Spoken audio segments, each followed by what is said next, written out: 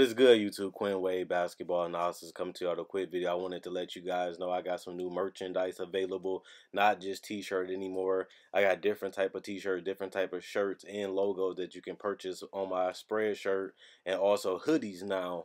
We have expanded and added more to the channel and more merchandise for the brand. Thanks for supporting. It will be in the description and the links will be in the comment section below. Thanks for helping me and supporting the movement. Quinn Wade Basketball Analysis. I'm going to check out the video. What's good, YouTube? Quinn Wade Basketball Analysis coming to y'all with that video. We're going to talk about the Miami Heat and Josh Richardson. And the only reason why I want to talk about him is because I done seen a significant change in his role and his playing style.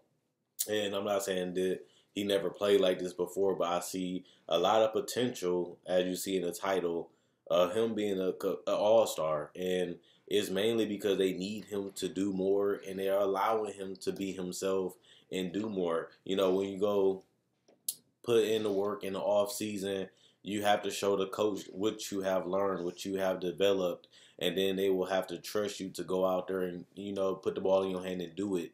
And I like that Josh Richardson, he knew that he got paid and he knew he wanted to be better. He was a guy that a lot of people put in that Jimmy Butler trade because he holds value. He's a guy that can play the 2 or the 3. He can switch a lot of positions, and, you know, he's athletic, he's mobile, and he's lanky. And that's where the NBA is going right now. But not only that, he's a decent scorer. Yeah, he can play on the ball. Yeah, he can play off the ball. Yeah, he's not the greatest shooter ever, but he shows, you know, flashes of being a solid player. He definitely shot 4 threes last year, and he shot 37% from 3 last year. He still was able to give you 45 points a game. But this year, you know, he just turned 25 in September. He's a guy that really can improve a lot more. And the only way he can really improve a lot, he has to go out there and do it. And I like Josh Richardson running the point. He was coming up, running a lot of the fast breaks. He was coming up, bringing up the ball, playing with Tyler Johnson, playing with sometimes with Dragic. Sometimes he even played with Dwayne Wade. And this shows you the versatility of what he can do. But he's more comfortable. He's not panicking. He's not trying too hard. He's just coming down, reading the defense, seeing how he can attack it, seeing where the holes at in the defense. And that's what the veteran players do. The players that are great continue to add to their game. They continue to adjust. They continue to work on their game throughout the season and, you know, go into practice and come into the games and utilize it. It's just up to your coach to really give you the green light to do it. And I definitely can see Josh Richardson being the reason why they don't get Jimmy Butler, because they see the potential of what he can become. Now, he is younger than Jimmy Butler, and he's not better than Jimmy Butler. And he may never be as good as Jimmy Butler. But when you think about giving up him and other assets, especially the young assets, you have to start thinking about Jimmy Butler is a free agent. And on top of that, is he worth that money? Is he worth a 4-year deal with the bad knees? And can he really carry us to a championship as the best player? Now, I think Jimmy Butler could, depending on the personnel and the coach. But at the same time, you may not be able to get that personnel or coach, but you still have a guy like Josh Richardson that has untapped potential at 25, and he's showing that he can be, you know, the modern-day shooting guard, the modern-day small forward, ones that can handle the ball, bring up the ball, make plays in the pick and roll, make plays, you know, getting his teammates involved. He was making good kick-out passes. He was running the floor, dumping it off to certain players, making sure the ball was moving, whether he was creating a shot or just making sure his open teammate got the ball. He was playing as a team player. And, you know, I think he can average 20 points a game. They're going to need somebody on this team to score. Dwayne Wade is not the same Dwayne Wade. Dragic was an all-star, but he's going to need help. Hassan Whiteside has not lived up to the contract, and he was never really known as a scoring center anyway. And then you look at the rest of this roster, who are you going to manufacture? Who is going to really get you the points? Who you trust the most getting a lot of these shots? And you start looking down the roster, and then you start realizing that, you know, this guy is giving me 2 assists a game for the last 3 years almost, which if you include this year, it will be 2 assists, because I don't see why he wouldn't. And he can give me decent rim protection at that position. He can play in the passing lanes, and he's a great help defender. And on top of that, he's going to get a lot of minutes. We need somebody that's as versatile as him to give us a great chance of winning. And, if they can run him throughout this season, transition, and get easy opportunities, he's athletic enough to get it done. And that's one thing that I would definitely say about Josh Richardson is his ceiling can be very high. Right now, he's averaging 24.5 points a game. I don't expect him to be a 30-point scorer, obviously. But when you look at this roster, you have Wayne Ellington, you have Derrick Jones Jr., you have Kelly Olynyk, you have Dion Waiters, and Justice Winslow. You really look at this roster, you just see Goran Dragic, Dion Waiters, and Dwayne Wade as very good shot creators and ball handlers. And after that, Justice Winslow is not a great ball handler at this point. Yeah, he can get to the paint, but he's not a great scorer. He's not a great playmaker at that position. And yeah, he can play multiple, but he's not a great enough scorer. He doesn't have the ability to do that right now. Now, maybe in the future, you can play Justice Winslow and ideally Josh Richardson at the 2 and the 3, or even the 4, and have lanky, long, but they have to be able to shoot. They have to be able to score. And it seems like Josh Richardson, he's doing that stop and pop mid range. He's pulling up for the spot up 3. He's getting out in transition, getting layups and dunks. And if he can get easy baskets like that while also still reading the defense and making the right plays and making sure he has that mentality that I don't have to always score, and he can kick it out, dump it off, or even just make the extra pass like he's been doing, he's going to make this team a lot harder to guard. He's going to make this team a lot more versatile. And that's a guy that you want to get 35 to 40 minutes because he's the most valuable player. And I thought eventually Josh Richardson, and when they drafted Justice Winslow, that they could become all-star caliber players because of the team back then. They needed talent, they needed wing depth, and now they have some decent guards and some decent forwards, but Josh Richardson is the best one they have available. And that's why you hear him come up mostly in all the trade talks, because to me, he is their most valuable asset on this roster currently.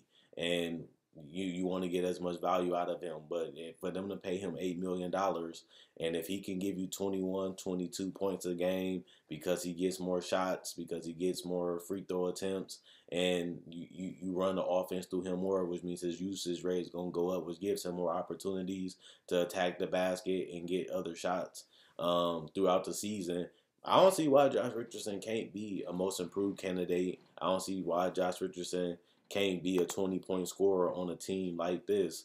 And if you would have told me that going into the season, I wouldn't have called you crazy, but I would have been a little skeptical. Can Josh Richardson give me 20 points? Can I rely on him to be a great scorer throughout this whole season?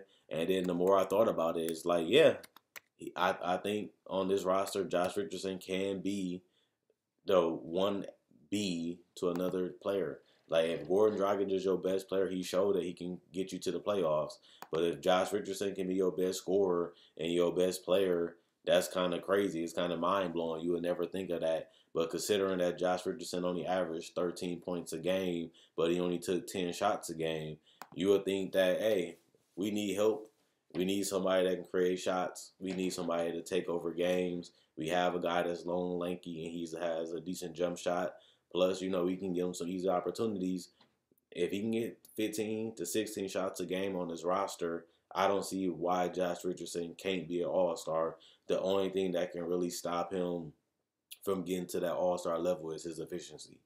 Can he get more shot attempts, get more minutes, stay in the rotation without getting tired, without getting fatigued, and can he knock down shots consistently? That's what changes the good to the great. Can you continually do this on a regular basis? Can you be consistent, getting 21, 22 points guaranteed every night? You have the opportunity. You have a team that needs you to do it. You have a team that's looking for a second star, and they don't have that currently. Why you can't develop into it? Why you can't be that guy? And the more and more I've seen Tim play these last 2 games, I'm starting to see that he can do it. It just continue to have that confidence. It's continuing to have the ability to, take the shots And if he do it, he can put up the numbers. Now, can he do it efficiently? Can he do it consistently? That's something that he hasn't been able to do throughout his whole career. That's something that he has never done since he's been in the NBA. But one thing I can definitely say is this is the year to try it. The Heat has the same roster the last couple years, and they had the ceiling of being just a 7th seed. At the max, be an 8th seed. I mean, at the max, be a 6 or 7 seed. So I still think that this team has some untapped potential. Obviously in Winslow, obviously in Bam, obviously in Tyler Johnson, but they're going to need somebody to really help out Goran. As Dwayne Wade got older, he's not that guy anymore, and he's coming off the bench. And, this is not his time anymore. He had his time to be great. He had his time to be dominant, and he did it. Now it's time to find that next guy, trade for that next guy, sign that next guy, or find him through the draft. Or maybe it's just time to give other players opportunities to be the focal point of the offense and see what you have. Maybe Josh Richardson can, maybe he can't, but you won't know until you allow him to play his game, to allow to show his maturation, to allow him to show that he can score and get to the paint and knock down pull-ups and spot up threes throughout the rest of the season. And he can be one of the better 3-and-D guys. But now it's about building upon that and giving him more of a role. You paid him, you committed to him. Now it's time to see, can you get the most value out of your dollar by giving him a bigger role. And if you do, maybe you can have another all-star alongside Goran Dragic, and maybe you can have a guy that can be a great two-way player for you. Maybe not top 10, but maybe a top 15, top 25 player. And if he can be that, then the Heat will be even more harder to guard, and they'd be more, better than they was the last couple of years, just because of development and just because they're getting better value out of the players that they paid. This is a team that stayed pat. This is a team that didn't make any big moves. This is a team without a superstar. But if you can get two players at the all-star level like Josh Richardson and Goran Dragic, this team maybe can have a higher ceiling, and maybe they can be a tougher team to beat if these guys continue to develop and they start to get better. Even if they can trade Hassan Whiteside eventually and use that cap space to sign somebody else, then you have Josh Richardson and another player that can really, probably take you further in the playoffs and get you a better seed. But until then, it's about developing the young talent around you, getting the best out of them, trusting them, watching the development process, and allowing them to play in the game and show their maturation. And Josh Richardson this year, the first 2 games, I'm liking the direction he's going in. I'm liking his confidence, and I'm liking that Eric Spoelstra is trusting him, allowing him, and seeing that he can be a better player and he can do more. But he's not trying to take that away from him. He's not trying to hold that back. He's allowing him to get a bigger role, and that may allow him to be an all-star if he can get his efficiency up, and if he can stay consistent and confident throughout this season. I don't see why he can't give you 21 points a game with a team with only one all-star. And the all-star that they had was an all-star after he was an injury replacement. So that shows you that they really need somebody to take that mantle. They really need somebody that wants the throne. They really need somebody that really wants to be the best player on his team. As Goran Dragic is starting to get older, who are you going to pass the torch to? It looks like it ain't going to be Hassan Whiteside, so you got to give it to somebody else. Why not Josh Richardson, a guy that everybody think is good, everybody think can play, everybody's starting to give respect for around the league. Why can't he be that guy? And now it's just about wanting it, putting in the work, and continually to do it on a daily basis as much as you can, and that can get him to where he wants to go. But until then, all you can do is watch. All we can do is see, and all we can do is see if they can win with Josh Richardson taking more shots, and can he do it consistently throughout these daily games. So let me know what you guys think. Do you think Josh Richardson can be an all-star? Do you think he's just going to be a 3-and-D guy? Do you think he should get a bigger role? Do you think he should get more shots? Do you think he should try to become the best player on his team as Dwayne Wade and Dragic are getting older and Hassan Whiteside showed that he's not going to be capable of doing it? Can he carry an offense? Is he overrated? Is he underrated?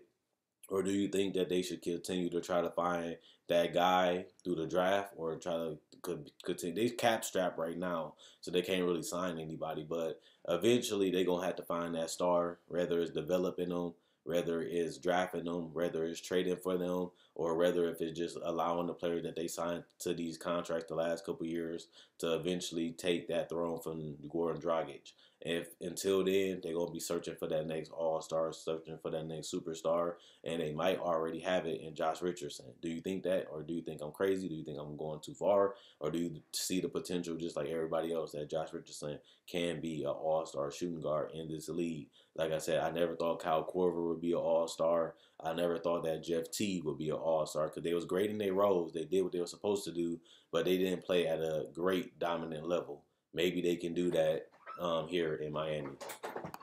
So check out my website, analysisplayground.com. Link in the description, comment section below. Check out my Facebook page, analysisplayground.com. Link in the description and comment section below. Also check out my spread shirt. There you can find t-shirts, hoodies, sweaters, and even accessories like cell phone cases, water bottles, and even pillowcases. Thanks for supporting the brand.